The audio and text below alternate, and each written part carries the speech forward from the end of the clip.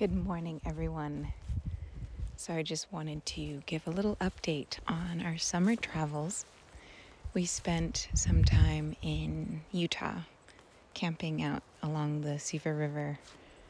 Actually, we passed the Sevier River. We drove up through the Sevier River Valley. And to be honest, I don't know what we camped alongside of, but it was a beautiful creek.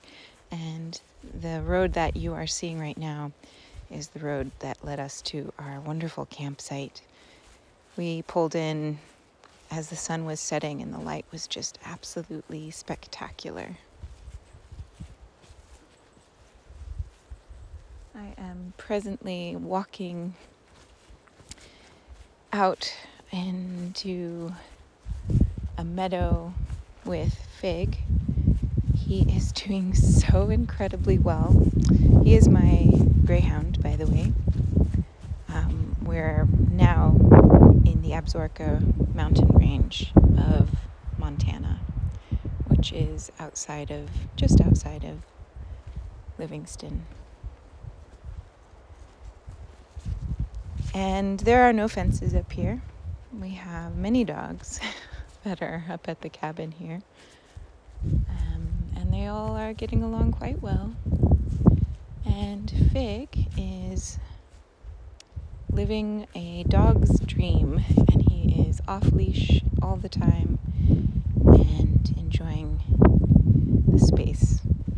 I am actually walking barefoot in a corduroy dress and my wool poncho. It's a little bit chilly this morning. The sun is just rising in the sky, but I love being barefoot up here.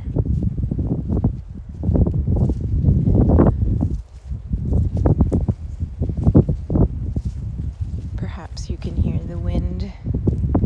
There is a bit of a breeze this morning.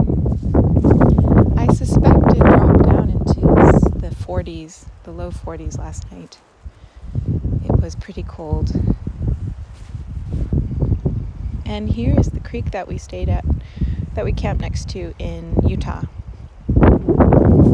Actually saw 4 raccoons in this creek in the late evening. It was really incredible.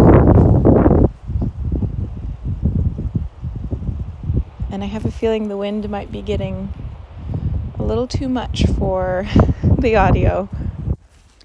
So for that, I do apologize. But I really felt inspired to say hello. I have not been on my phone much, and I don't really intend to be. So it's been really quite nice. And I'd rather keep the phone time to a minimum while I'm on this trip. And so I've not been very good at responding to comments, and I do apologize for that. I just don't want to be on my phone. There's too much beauty up here to be enjoying, too many places to visit, hikes to do, and journaling in the sunlight, drinking coffee in the early morning, playing with Bean, all these wonderful things. And it's nice to not be attached to my phone, and I've been leaving it around.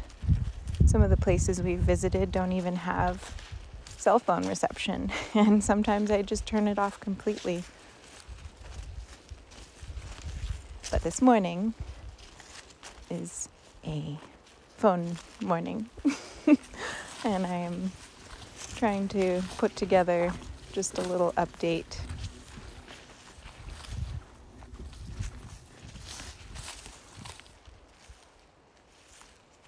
I am so happy to see Fig enjoying himself in this capacity. He has been up to Montana before. He's been to this place before, and he did enjoy it. But it feels like he's even more in tune to the environment and the landscape and the way of life up here, camping out and being a part of a pack. He's always been a bit of an aloof dog. He's a wonderful dog. He's friends to everybody, everything. He's so chill and laid back and easy. But he really enjoys his space by himself. And so I've never quite felt like we were a pack. And that's something that has brought me some sadness. And right now, as he walks next to me in the woods, he is a part of a pack. And it feels so wonderful. It brings so much joy to my heart. Last night, we were all dining on the porch by gas lamp, and it was cold and it was dark and the stars were absolutely incredible. We even got to see some of the moons of Jupiter through a scope. And Fig put himself to bed on his own in the tent cabin, and it was really sweet to see that. He knows where home base is. He knows where home is up here, and he knows who his pack is. That makes me so happy. And with that, I will bid you all adieu until the next vlog update.